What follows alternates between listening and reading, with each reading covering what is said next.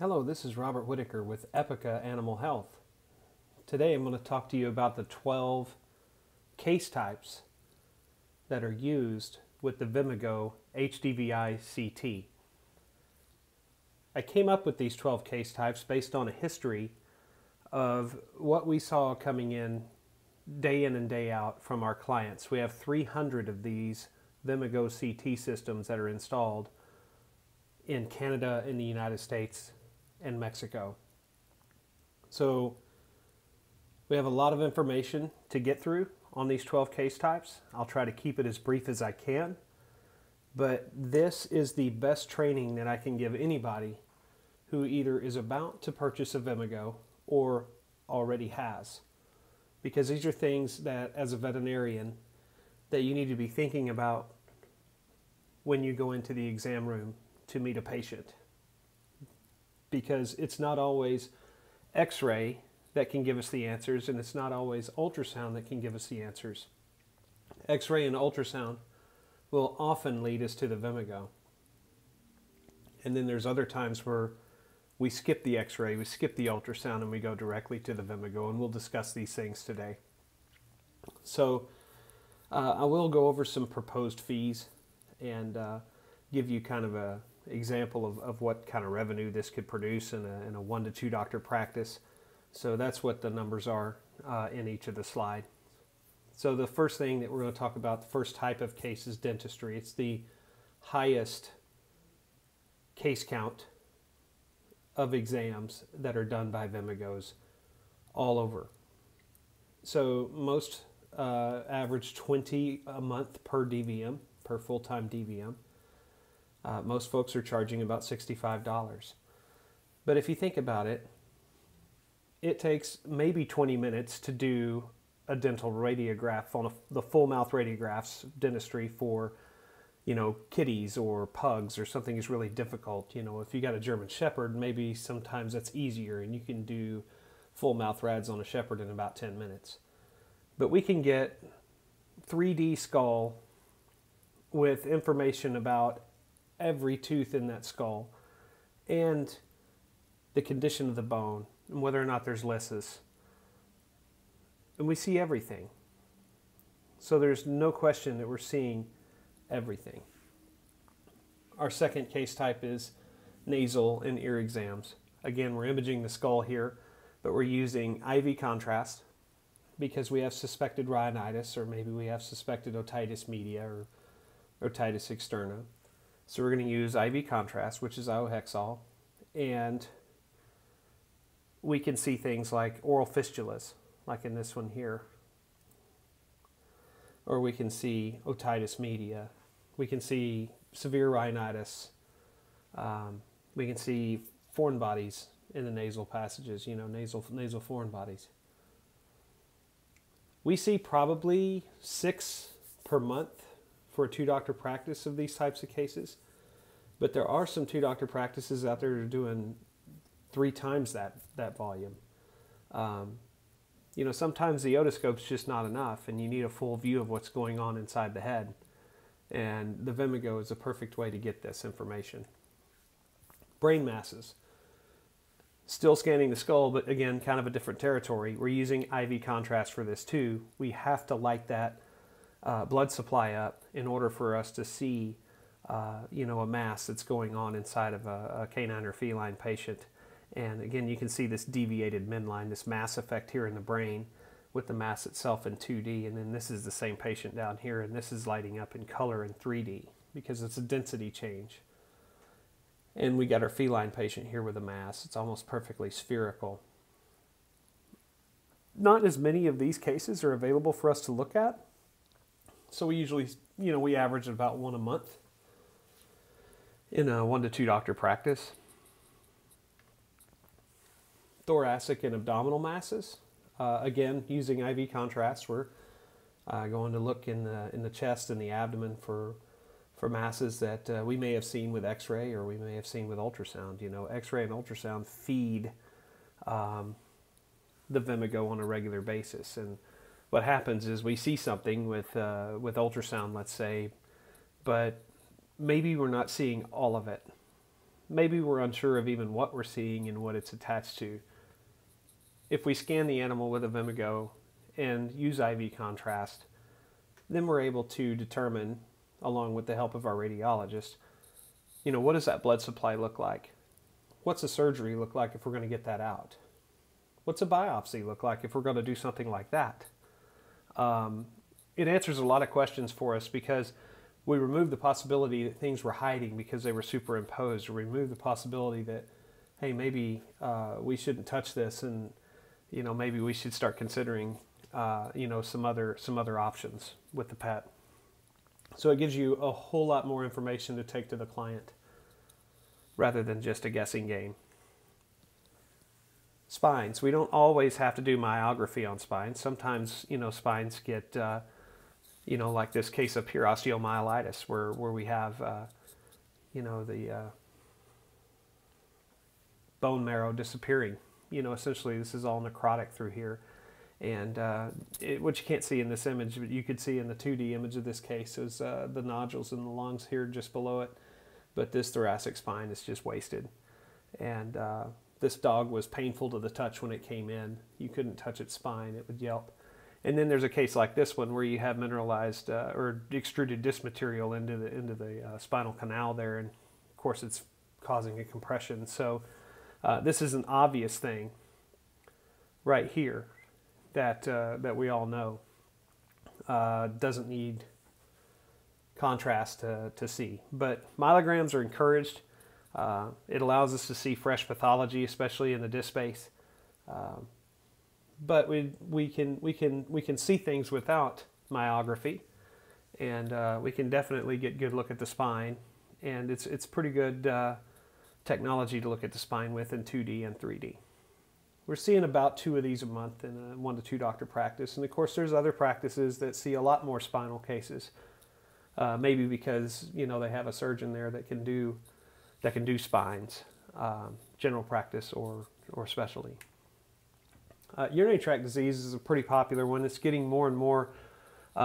We're innovating more and more with what we're doing with contrast. You can utilize a renal contrast protocol where we bolus the animal during the scan, and then we do another scan after 2 minutes, and then we do another scan after 4 minutes, and we can see how the kidneys process that contrast into the bladder and at what speed, and it gives us an idea of whether or not the kidneys are functioning at optimal performance. And then of course we can see things like adrenal masses, like this 3D image up here, this turning, along with the polycystic disease that's in these kidneys. Or like this case down here in the bottom right corner, where you actually have a mass on the kidney. And then you have this case up here to the top left, where there's an occlusion from stones. And when we look at kidney disease, 2 a month is very conservative. I think we have more than that. In 1 to 2 doctor practices, you could probably do quite a few more. And if we look at bones and joints, all kinds of things for us to diagnose in bones and joints. Whether we're looking at elbows and dogs for corneal process and fractures and fragments and things like that. Arthrograms of the knees, so we could evaluate the cranial cruciate or caudal or medial cruciate ligaments and evaluate the meniscus. And then of course we got this vascular necrosis going on here. So, in shoulders, I don't have a shoulder case on here, but shoulders are another way for us to, really evaluate what's going on with the animal when it's lame. And, x-rays are only giving us 2 dimensions. We're only seeing so much of what's going on in that joint space, or so much of what's going on in that skeletal system. Angular limb deformities are something else that we can consider as, a good use of the Vimago CT in bones and joints. Anytime that we need to, identify an angular limb deformity and then maybe try to correct it with surgery, there's 2 roles that the Vimago is going to play in a case like that. The first role is we're going to image the animal in 3D, and we're going to actually see what's going on and be able to measure, what's happened with the limb. The second role is we're going to export that data set out of the Vimago over to a 3D print shop where they're going to 3D print the desired bone or bones. Those get FedEx back to the clinic about 48 hours for the doctor to maybe do a practice surgery on before actually opening the patient and performing the real surgery. Don't forget that the Vimago has fluoroscopy. It allows us to identify swallowing issues, esophageal issues within an animal. We get a couple of these a month usually where an animal's not swallowing right or an animal's regurgitating a lot. Put some barium in some kibble or barium in a liquid and set the animal into the field of view, take some video, see what's going on. You can share this with a radiologist. You can get a radiologist to help you read these fluoro videos too. Same thing with tracheal collapse or respiratory distress. Rather than trying to stress the animal with radiographs, maybe we should put them in the field of view with the fluoro for just a little bit and see if we can evaluate what's happening with the fluoro. Again, if we need a radiologist to review that, we can. The more that we're going to be able to use fluoro, the better we're going to get at it, whether we're using it for esophageal studies or respiratory studies. The fluoroscopy is going to take some time for a practice to learn because the staff has to get used to timing and coaxing the animal and managing the machine all at once. And the more they do it, the better they get at it. And pretty soon it becomes second nature to use it. GI foreign bodies. We're going to try to hunt for these with X-ray and ultrasound first most of the time. Sometimes those yield nothing. And then we scan it with a Vimago and we get this. We see something that we didn't see with an X-ray. And we get to go in and get it. And everyone's happy.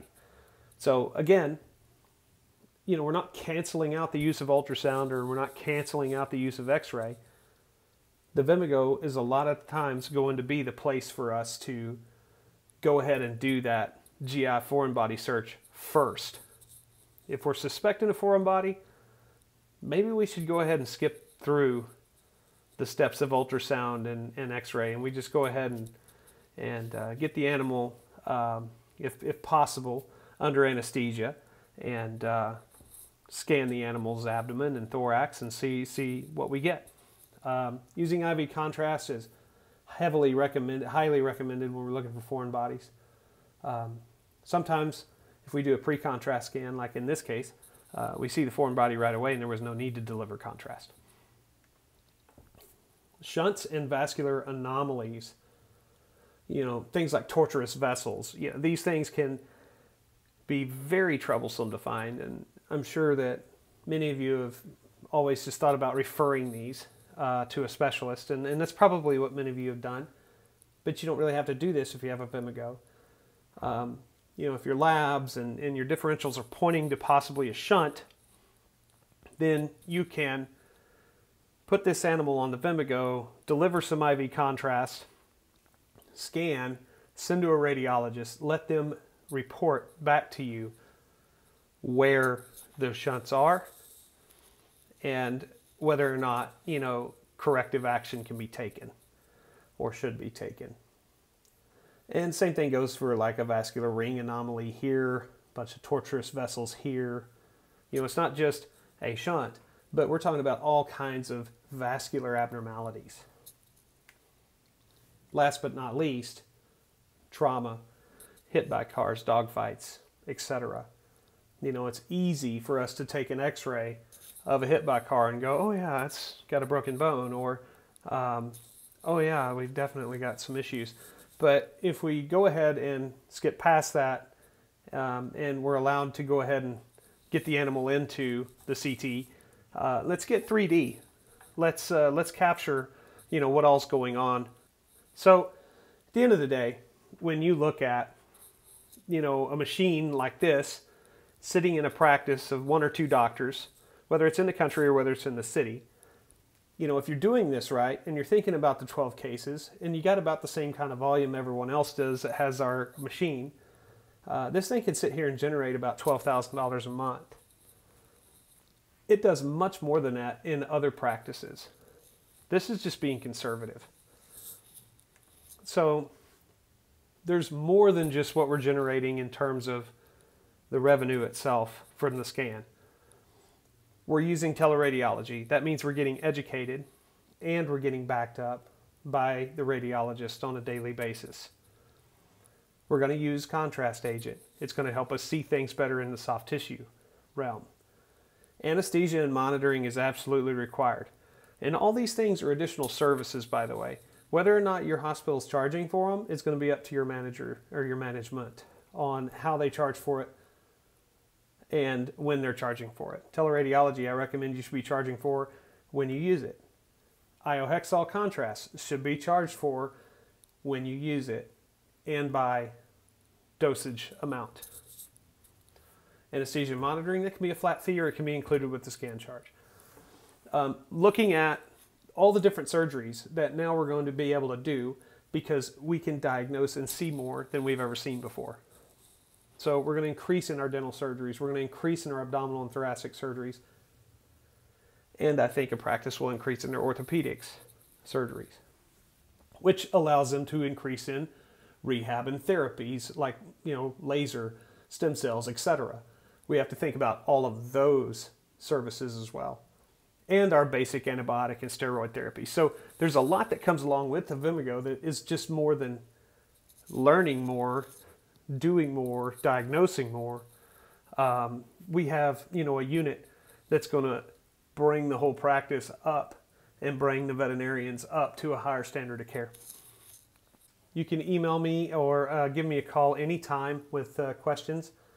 Don't forget to take a look at my blog, dxdvm.com. That's D as in dog, X as in X-ray, dvm.com.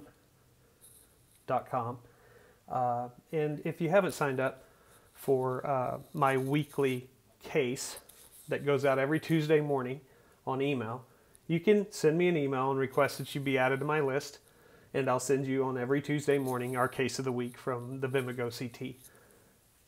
Thank you for listening. Thank you for your time. Have a great day.